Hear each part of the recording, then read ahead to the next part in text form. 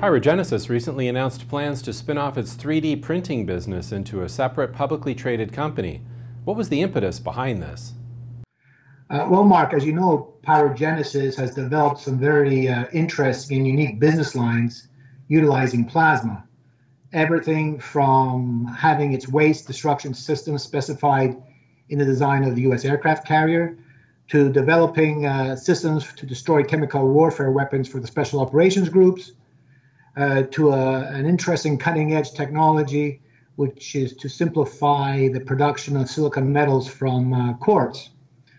We have also developed a plasma-based process that converts titanium wire to very small spherical titanium powders, which are now in great demand by the 3D printing industry.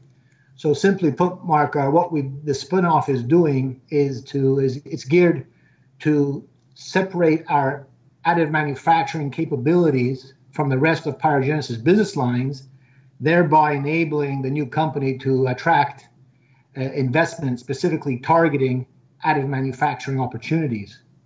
This will enable the 3D Co, the new co, to ramp up quicker, penetrate the market faster, and overall increase shareholder value both at PyroGenesis and at NewCo.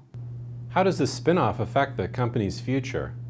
It's important to understand that PyroGenesis has done this before. We produce titanium powders, small spherical powders, for the biomedical industry that like their flowability. They liked how they flowed like water and how it's compacted nicely into their biomedical implants like knee replacements. Since that time, we've invested last year $2.2 million into the technology and actually have improved it. The technology is also very, very flexible. What do I mean by that? Our bread and butter in this technology is titanium powder. However, it's very flexible. We can use other wires, and we can actually use composites. And that's where 3D printing is actually tending towards. It's going from plastics to titanium, which is where it's at now, and it's going towards other wires and composites, which we can do as well. The new company will have the exclusive worldwide distribution rights to PyroGenesis powder production systems, as well as the right to produce powders for the additive manufacturing, the 3D printing industry, using PyroGenesis patent technology. PyroGenesis will continue to benefit from supplying systems to the new company at traditional margins.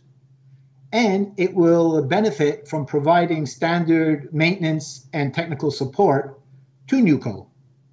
Now, those are two traditional business lines that PyroGenesis had. In the new structure, we've created a royalty to PyroGenesis from the commercialization of the powders by NewCo. And because we're not spinning off 100%, we'll spin off, we'll keep up to 20% at PyroGenesis.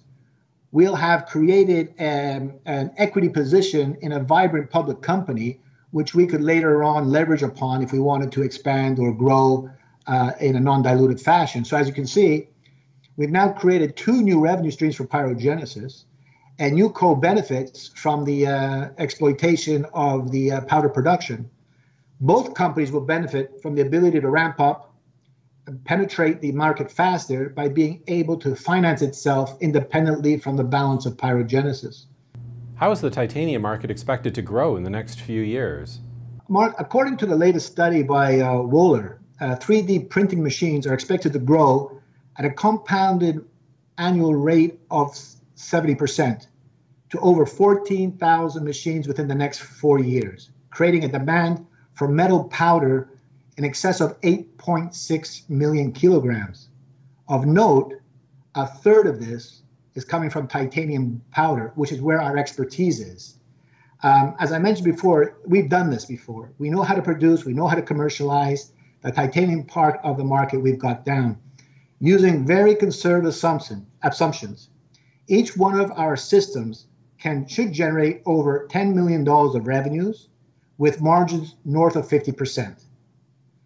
If we double production every year over the next 5 years, we won't even address 6% of the projected market demand for titanium powders.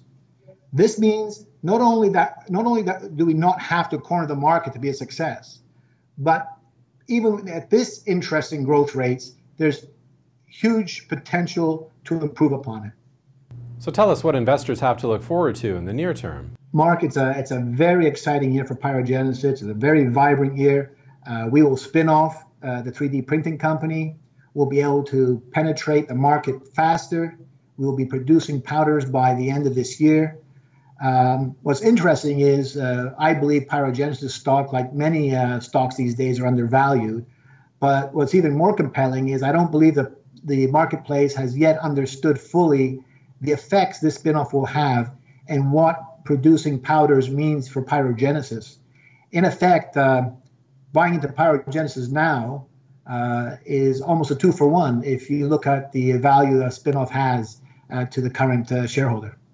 Thanks, Peter. Thanks for taking the time for today's interview. Thank you very much, Mark. It's always a pleasure.